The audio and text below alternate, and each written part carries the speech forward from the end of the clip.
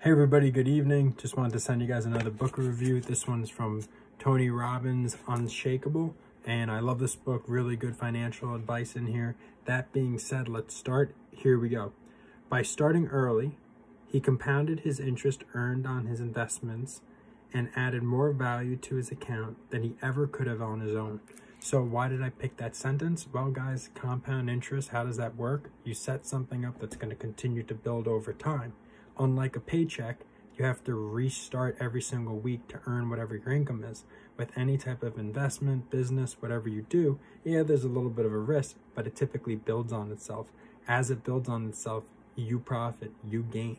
I'd rather build something than have to reset something every single week. Hope this helped a little bit.